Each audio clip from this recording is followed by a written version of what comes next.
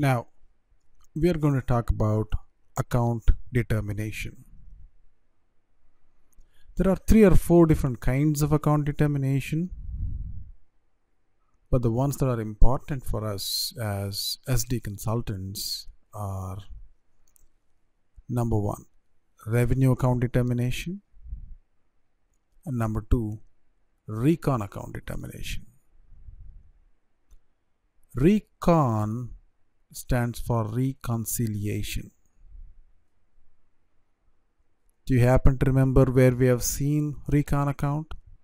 When we create the customer master, we put a recon account in the accounting view of the customer. Account determination falls under the SDFI integration area.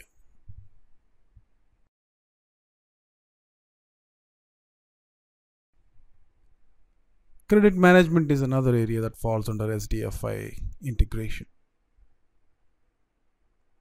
Both these areas are typically configured by both SD and FI consultants together. But most of us are not from a finance background. So before we jump into the configuration behind account determination, let's understand the basics of accounting. We're going to understand some basics like what is a credit, what is a debit, what is a recon account. This is not really necessary for an SD consultant, but I believe these basics are really necessary to do a good handshake with your FI consultant. This is a cross-functional area, right?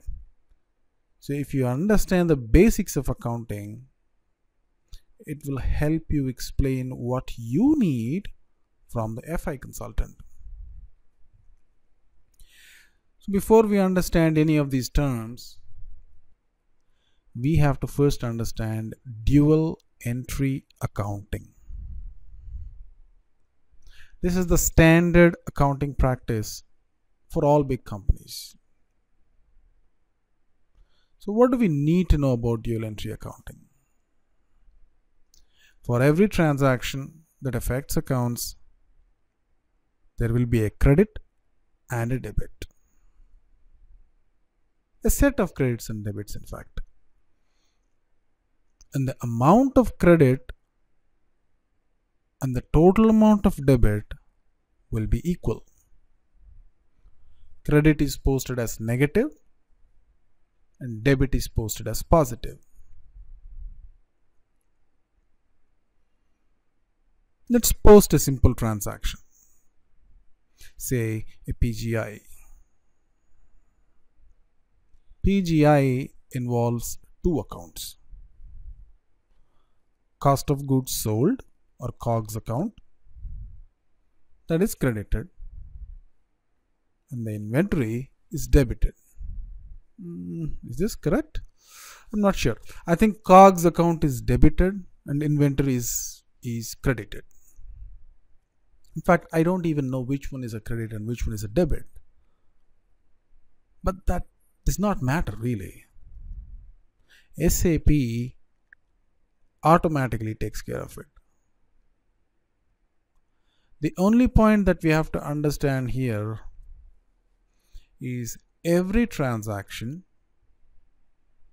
involves an equal amount of credits and debits.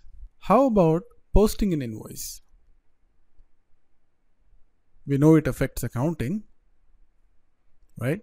Say this invoice consists of line item 10, M01, a price of $100.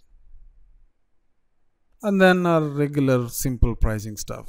Say a discount of $10, that comes to $90, a freight of $5, $95, tax of 10%, $9.5. The total comes to around $104.5. Simple example of pricing, right? In this case, how are the accounts affected? I said equal amounts of credits and equal amounts of debits, right? the revenue that needs to be collected from the customer will go in as a credit. What is the revenue here? This is the revenue, 100. And $10 go here.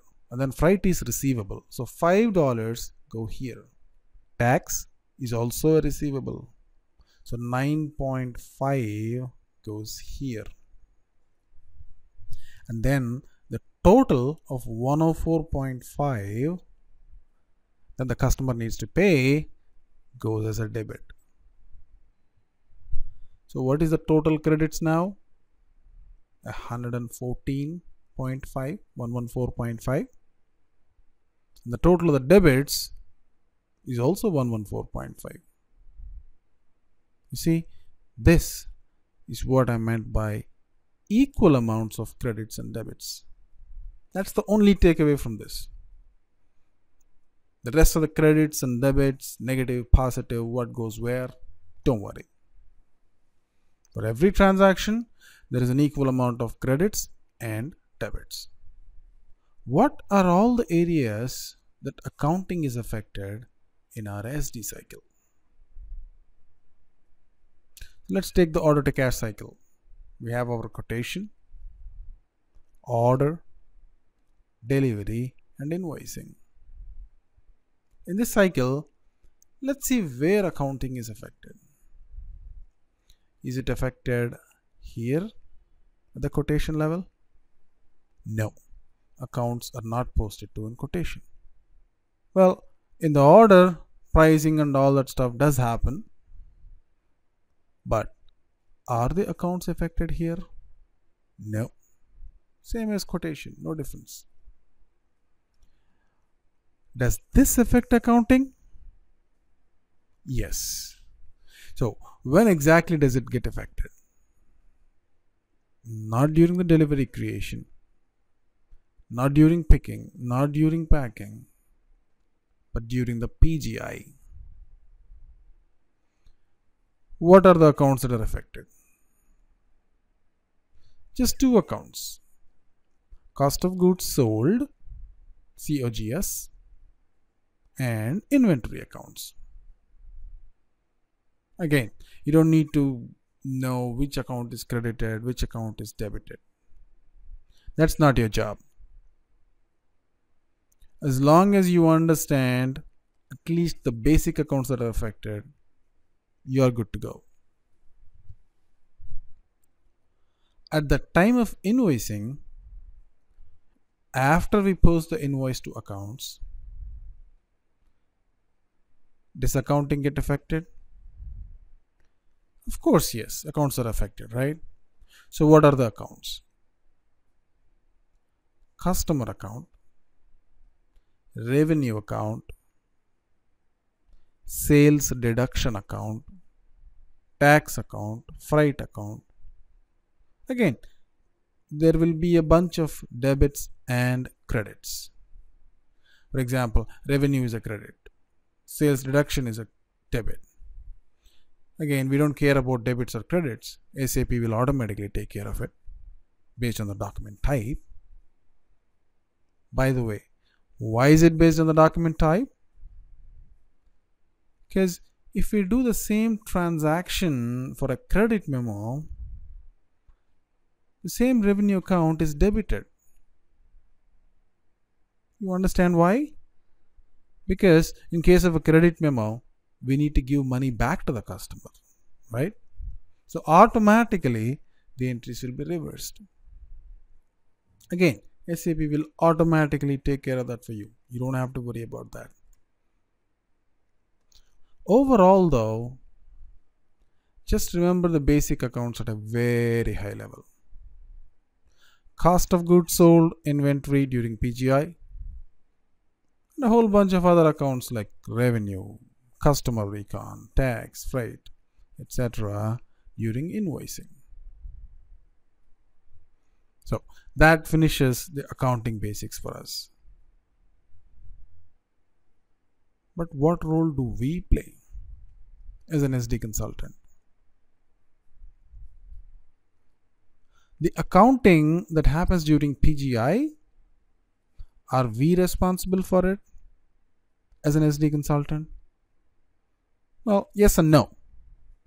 Yes, because we initiate it. No, because we don't actually map the account.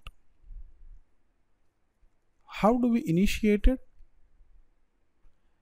Via the movement type. Remember the schedule line chapter? We said the schedule line category will be linked to a movement type, and movement type will be associated with a set of accounts. Schedule line category to movement type to accounts. Who configures the movement type to the corresponding accounts? Now, it's both MM and FI consultants together, but not us. So it's out of our way.